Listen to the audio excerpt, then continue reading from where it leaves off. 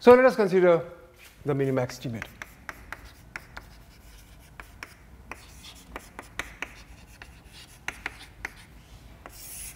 So I say that delta naught is minimax. You know that if it's maximum risk of delta naught, so that means supremum of theta belonging to theta of r delta r theta delta naught or r delta naught theta. I am using sometimes this function as r theta delta naught, sometimes r delta naught theta, one and same thing, just different notations. So the maximum risk of this is the smallest among all estimators. So that is same as smallest among all estimators means it is infimum over all deltas in class of all estimators, and it is the infimum of all maximum risks of delta theta over here. So this is what the minimax estimator is. Now let me first define what do you mean by a unique minimax estimator. So that definition is exactly the same way we define the unique Bayes estimator. That means if there is any other minimax estimator apart from delta naught, then that estimator would be same as delta naught with probability 1 with respect to distribution of x given theta for every theta. So an estimator, a minimax estimator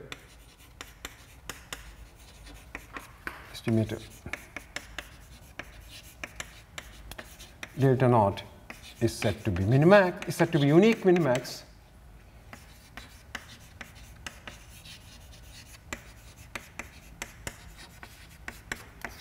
if you have any other estimator which is minimax. That means if for any other estimator which is minimax, that means supremum over. So if for any other estimator delta star which is minimax, that means its supremum risk of delta star is same as the risk of the maximum risk of the Bayes, minimax estimator. Supremum over theta belonging to theta r delta naught theta. Then p theta. P theta means probability calculated under the distribution of x given theta of delta star x is equal to delta naught x is 1 for every theta belonging to theta.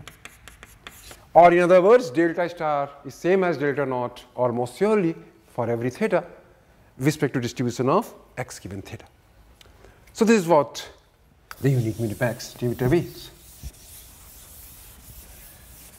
Now I know that Bayes estimator minimizes the average risk. So its average risk is minimum. So that means if Bayes risk estimator has a constant risk, it looks like such a estimator would be minimax because then average is same as the maximum risk. So it is also minimizing the maximum risk in certain sense. So let me write down this result. So delta pi is Bayes with constant risk, Bayes respect to pi, and its risk is constant, so that means r delta pi theta is c for every theta belonging to theta for some constant c. Then delta pi is minimax.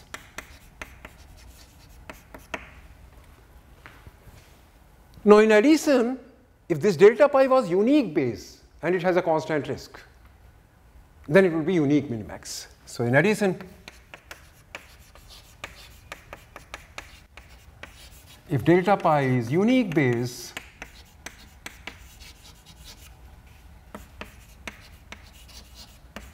and has constant risk,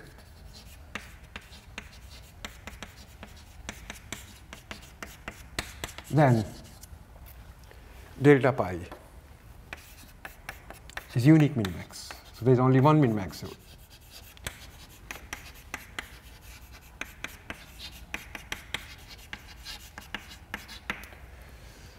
Right? So the proof is just straightforward. So what I have to show?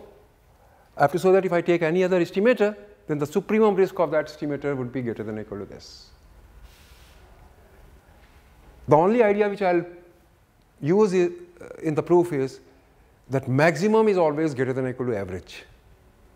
So whenever you're talking about a data set, the maximum is always going to talk about the average. Average is kind of averaging it over the whole population. So that means smaller elements, larger elements, everything would come. And that would make things somewhere in between, whereas supremum would always be on the one extreme, maximum will always be on the one extreme. So the key to this proof is that supremum is always greater than or equal to average. So let delta be delta naught be any other estimator.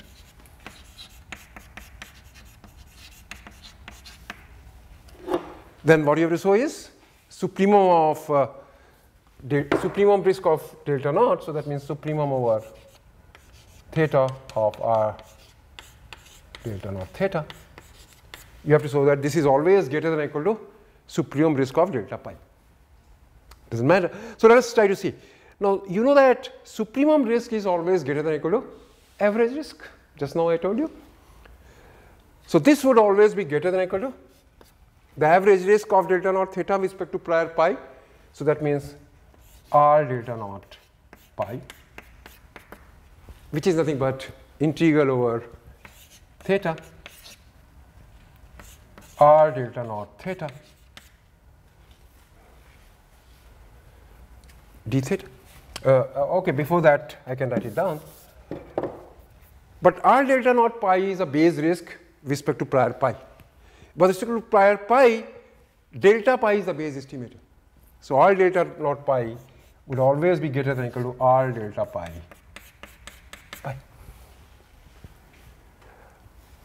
But delta pi has a constant risk c. R delta pi theta is c. So what would be its base risk? Average of c. But c is a constant. So average of constant would be constant. So R delta pi would be same as c.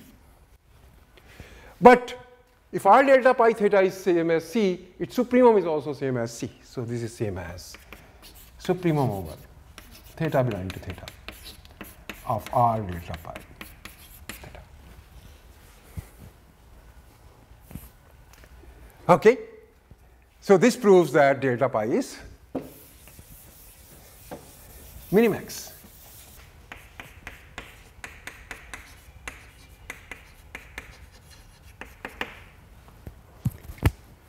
Why? Because you took any arbitrary estimator delta naught, you showed that the supremum risk of the delta naught is always greater than or equal to supremum risk of delta pi. So which proves that delta pi is minimax. Now if delta pi was unique minimax, sorry, if delta pi was unique base, then what happens? So if now let delta pi be unique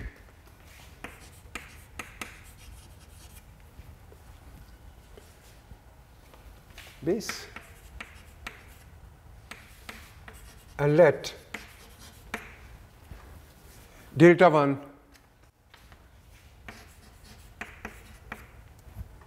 be an estimator.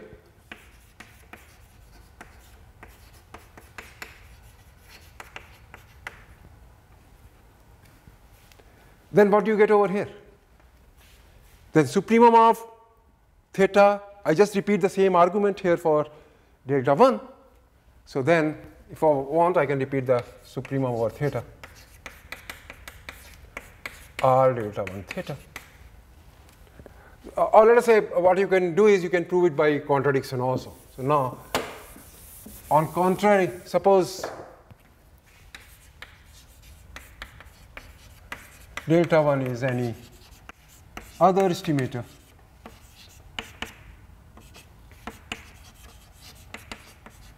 such that this is also minimax. That means supremum over theta belonging to theta R delta 1 theta. is same as supremum over theta belonging to theta r delta pi theta. Now what I do is I repeat exactly here this argument with delta 1. So I get this kind of inequality. But I have equality from here to here, so that means everything in between would be inequality. So this would imply that, so using 1 and 2, let me call this as 2. So I apply 1 on delta 1, because that was true for any estimated delta naught. If that was true for delta 1, so that means I have an inequality of this kind. But you know that this is equal to this with r delta 1, that is what you have assumed it to. So that means everything in between would be equality. So that means r delta 1 pi is same as r delta pi. But I know that my delta pi is unique base. So if there is another delta 1 with the same base disk, this would imply that p theta, that delta 1x, is same as delta pi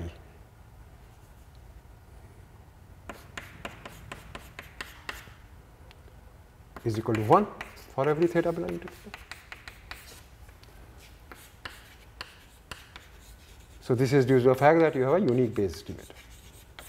Delta pi is unique base. And that is what you have to prove. That means if there is another estimator with the same maximum risk, then that estimator should be same as delta pi with probability 1.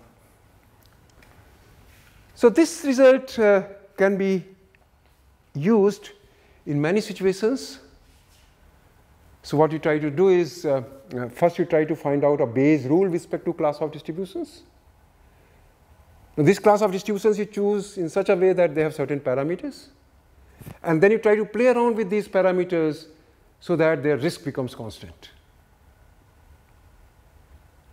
And then so if you can choose such parameters such that risk becomes constant, so that means you have a prior under which a Bayes estimator has a constant risk. And then by this result, such an estimator would be minimax. So this result can be used in finding minimax estimator, in fact unique minimax estimator in certain situations. I'll come to that, but before that, let me make a small remark over here. Note that when we are talking about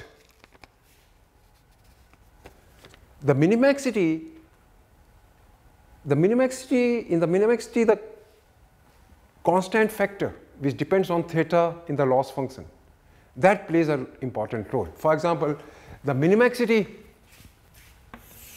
under the loss function WA theta, where WA theta is some loss function, and L2 theta A as B theta, let us say, times WA theta, where B is some function which only depends on theta. So when I talk about frequentist risk, so B is positive. When I talk about frequentistic, I take the expectations, and expectation is respect to distribution of x given theta, so theta is fixed. This comes outside. So two estimators which are comparable in this sense would be comparable in this sense. The same kind of ordering will hold between them in terms of a risk function. But when I talk about a minimaxity, the risk would have a B theta, and in minimaxity I talk about supremum over the risk. So this B theta is going to play a role. So a minimax estimator under WA theta may not be a minimax estimator under B theta into WA theta, because when I take the supremum in the two situations, they may become different, and if they become different, your minimax estimator may change. So minimaxity depends on what constant weight has been attached to the loss function. As you change this, you get a different minimax estimator. Same thing for Bayes estimator, because Bayes estimator also talks about average of this. So if I take different B thetas, that means I'm talking about different weights to the loss function, and when I take the average to theta, these different weights play a role in giving me different Bayes estimators. So when we talk about Bayes estimators and minimax estimator, this weight function B theta, which only depends on theta, attached with the loss function plays a role. Okay, now let's try to see an application of this result in the binomial case.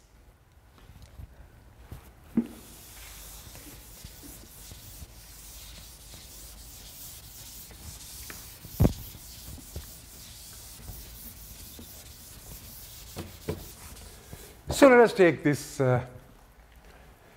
example.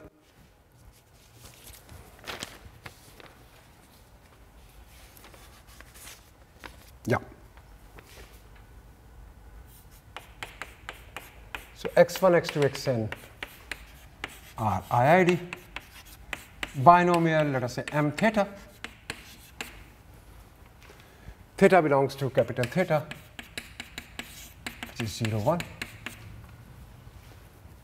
M is known, a known positive integer.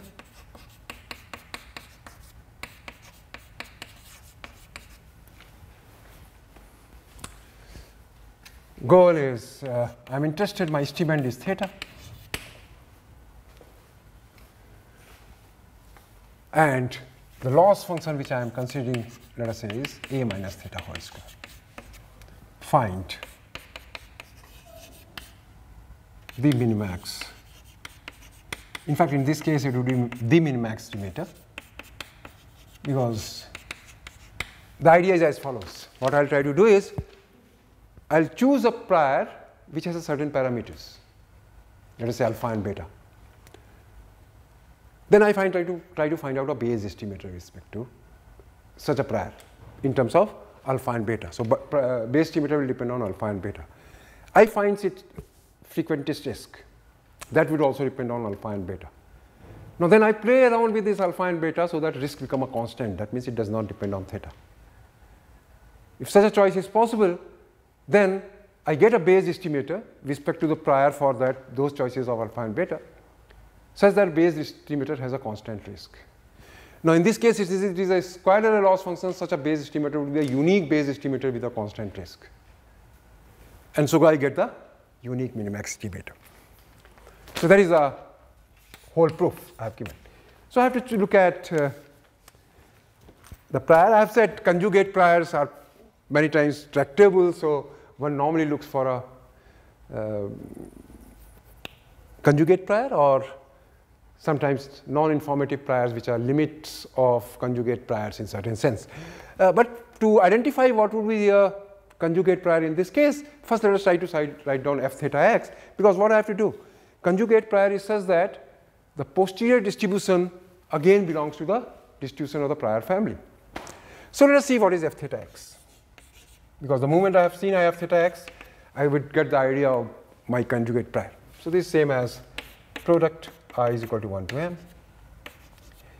M choose xi, binomial, theta to power xi, 1 minus theta to power m minus xi. X, which is x1, x2, xn, belongs to any of them, can be from 0, 1 to m.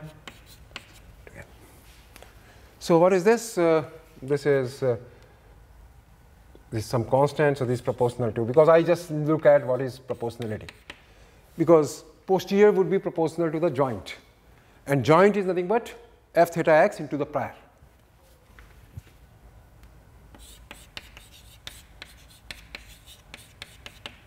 Now, what I should have a prior for theta, so that when I multiply it by this, I again get the same family. So clearly, this is a beta kind of a thing. If I multiply it by theta to power alpha, 1 minus theta to power beta, again I get something of the type theta to power t, 1 minus theta to power something. So it looks like I should consider the beta prior, conjugate prior, as the beta prior. So I choose my prior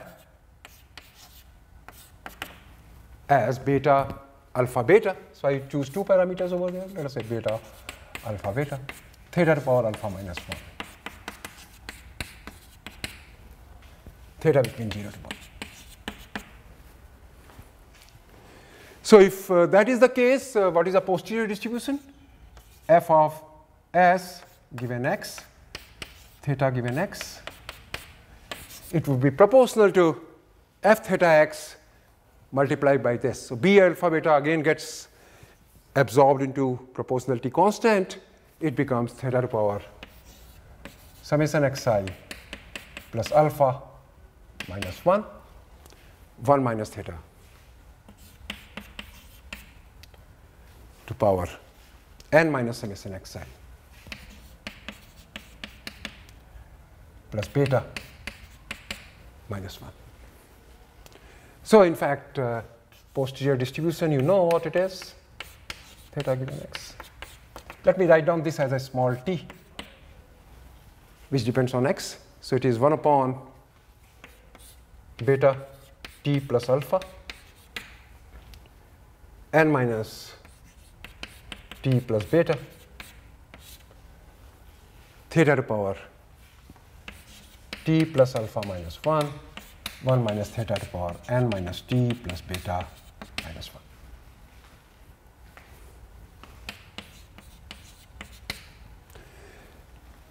Squared error loss function, so my Bayes estimator is nothing but. So let me write down. So I denote this prior by pi alpha beta. So my delta pi alpha beta x is nothing but the mean of beta. What is the mean of beta? If you don't remember, that's fine. You can always calculate it. It is 1 upon beta t plus alpha n minus t plus beta. And then integral 0 to infinity, 1 theta would come over here. So it becomes beta t plus alpha plus 1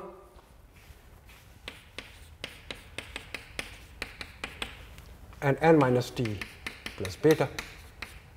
So if you want, you can calculate this. This is gamma a, so gamma t plus alpha plus 1, gamma n minus t plus beta by gamma a plus b. Gamma a plus b is nothing but n plus alpha plus beta plus 1.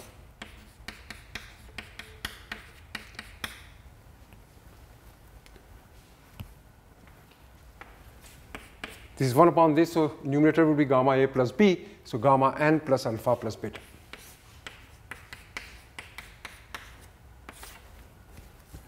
Gamma a, gamma b, which is n minus t plus beta. So this gets cancelled with this, gamma t plus alpha and gamma t plus alpha plus 1 over here. That makes it t plus alpha, gamma t plus alpha. This becomes n plus alpha plus beta into gamma n plus alpha plus beta, so n plus alpha plus beta. So delta pi alpha beta x turns out to be this. So delta pi alpha beta x is nothing but t. Let me write down everything I'm writing down in terms of a random variable. So it is t plus alpha upon n plus alpha plus beta, where t is summation I is equal to 1 to n xi. Xi's are independent binomial, and binomial have a reproductive property when xi's are independent. So this would have a binomial. For each of them, number of trials is m, so it would have mn. Probability of success is same for each of them, so it's theta. So they have a reproductive property, probability of success is same. And that is what is happening over here. So now what I need to do is, so before I go further, before going for a minimax estimator, let me, so this is Bayes. Now as alpha and beta, I get different Bayes estimators with respect to different priors. So each of those Bayes estimators, because they are unique Bayes estimators, they would be admissible. So all the estimators of the type t upon n plus alpha plus beta plus alpha upon n plus alpha plus beta would be admissible. As you vary alpha and beta, where alpha can be anything from greater than 0 and beta can be anything from greater than 0. Because for each alpha greater than 0, beta greater than 0, this is a proper prior.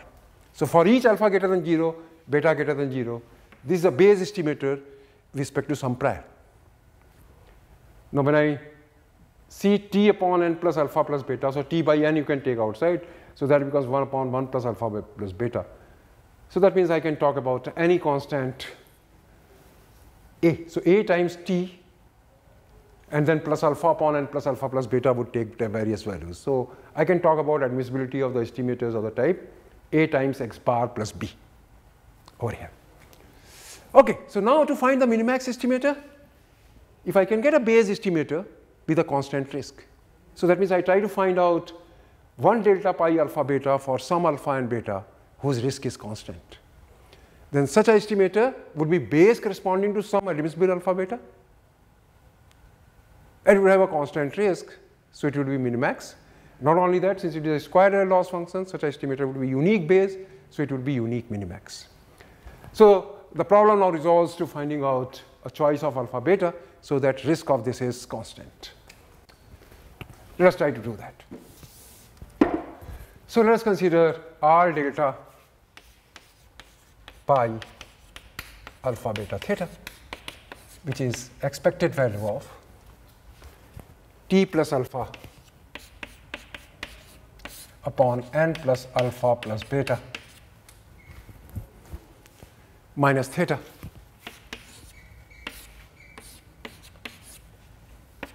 So again I use the expression for mean square error as variance plus bias square.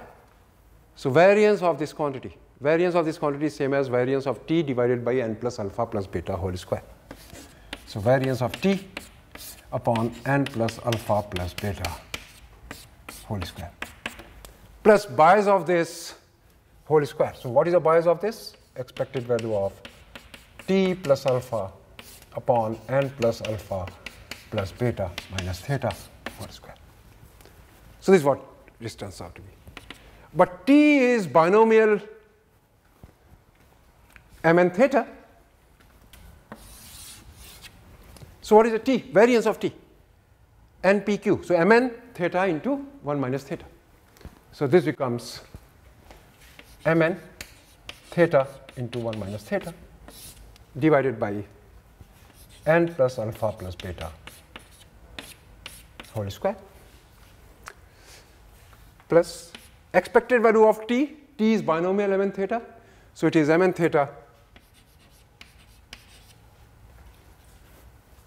plus alpha upon n plus alpha plus beta.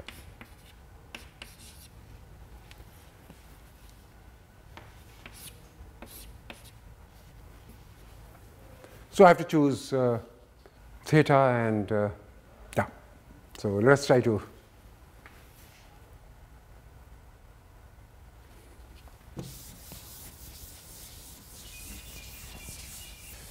let me just check my calculation so that if there is a calculation mistake, I correct it right over here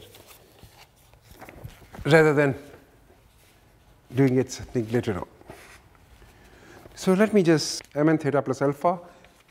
Yeah, so that is what I was suspecting. There should be somewhere, this should be mn plus alpha plus beta should be coming.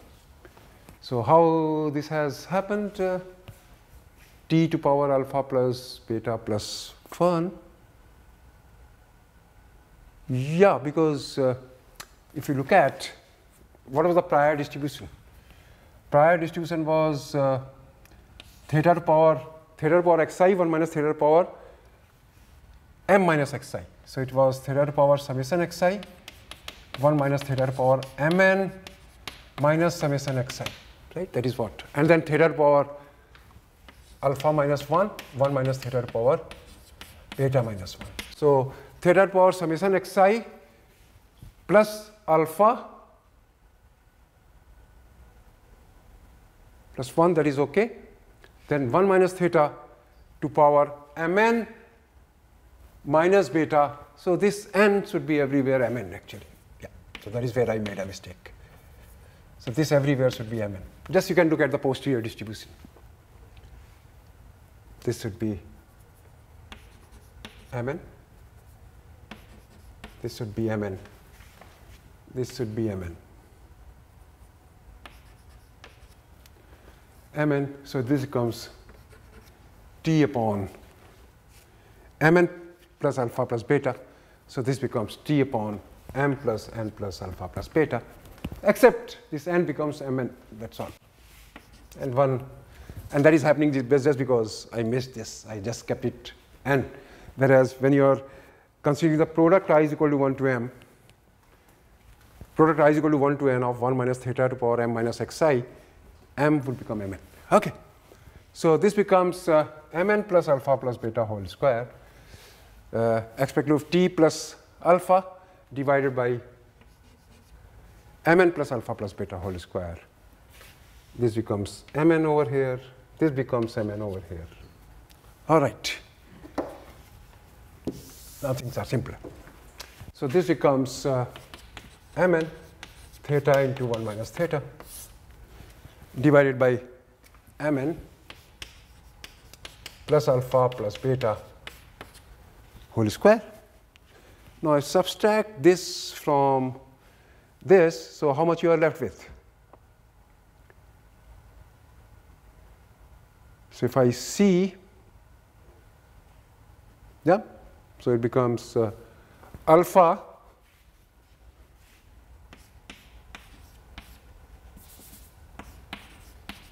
minus, then theta is there, alpha plus beta theta, right? Because Mn theta gets cancelled, alpha plus beta theta whole square divided by Mn plus alpha plus beta whole square. All right? So I start correcting the terms of theta square. So theta square is nothing but Mn. Theta square will come here, it will come with so alpha plus beta square minus Mn theta square. Then theta twice theta, from here I get Mn minus from here 2 alpha into alpha plus beta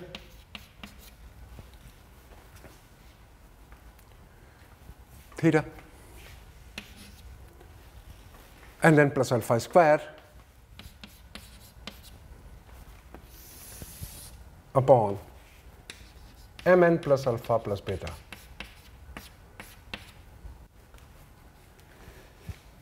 So now I have to choose alpha and beta so that I can make this independent of theta. So that means my risk is constant. Risk is constant, that means it is independent of theta. So this is independent of theta if and only if this should be 0 as well as this should be 0. So that means alpha plus beta should be same as root Mn.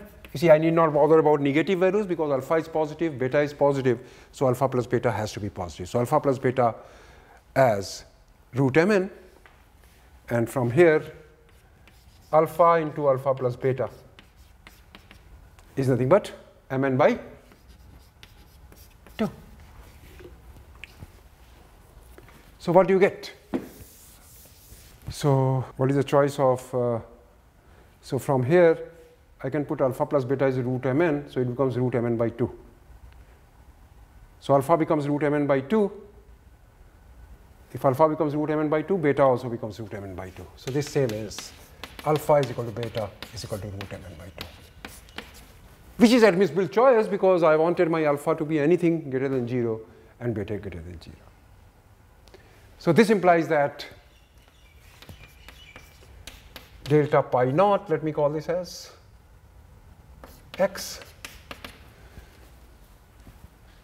which is this estimator with the choice alpha is equal to root Mn by 2 and beta is equal to root Mn by 2. So which is T plus root Mn by 2 by 2 Mn plus alpha plus beta, which is root Mn, is the unique minimax estimator. Why? Because in this case it is a unique base and I have chosen alpha and beta so that risk is constant. So this is the unique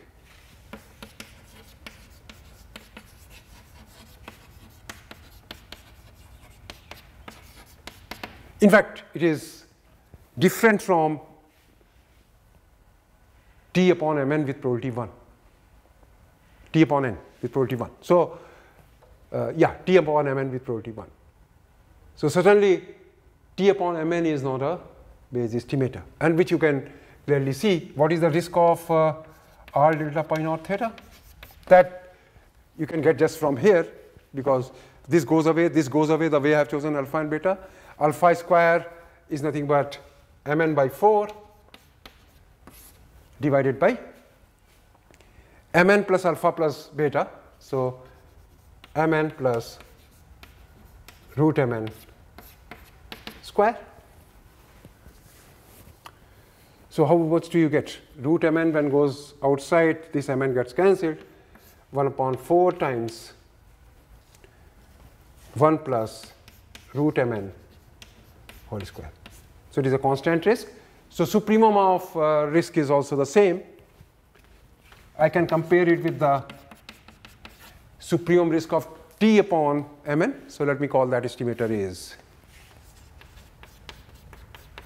T upon Mn, which is the UMVE, summation xi upon Mn, which is the UMVE. So, I want to compare this. Of course, I know since this is a unique minimax estimator, the risk of this is going, supremum risk of this is going to be larger than the supremum risk of that. That you can see analytically as well. So, let us see R delta naught theta, which is expected value of T upon Mn minus theta whole square. In fact, this is unbiased estimator, so this is same as variance of Tmn. So, variance of T by Mn square. Variance of T is binomial Mn theta. So, it is Mn theta into 1 minus theta divided by Mn square, which is theta into 1 minus theta by Mn. I consider what is the supremum of the risk. Now, what is the maximum value of theta into 1 minus theta as between 0 and 1? You can use simple calculus to find the maximum value of theta into 1 minus theta, which would be at theta is equal to half, and the maximum value would be 1 by 4. So, 1 by 4 Mn. So, maximum risk of delta naught is 1 by 4 Mn. What is the maximum risk over here? 1 by 4 root Mn plus 1 whole square. So, this is always less than, sorry, greater than 1 by 4 1 plus root Mn whole square, which is the supremum risk of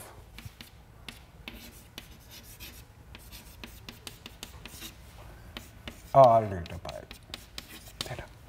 So, this we could see analytically also, but that was obvious from here because I was dealing with a squared error loss function. For this choice of alpha and beta, I get the unique Bayes estimator. It has a constant risk. So, by the result which we did, it would be a unique minimax estimator. So, the unique minimax estimator turns out to be this, which is different from T upon Mn. So, T upon Mn certainly cannot be minimax. So, this was a situation where we found out minimax estimator using the Bayes. So, sometimes what may happen is some good estimators which have a constant risk are not Bayes, but they may be limit of Bayes. For example, x bar in the normal theta 1 case. If I am dealing with a normal case and I have a sample of size n from normal theta 1, x bar is UMV, I know that x bar is not Bayes, although it has a constant risk 1 by n. So, a natural question arises, but I have seen that x bar is a limit of a Bayes.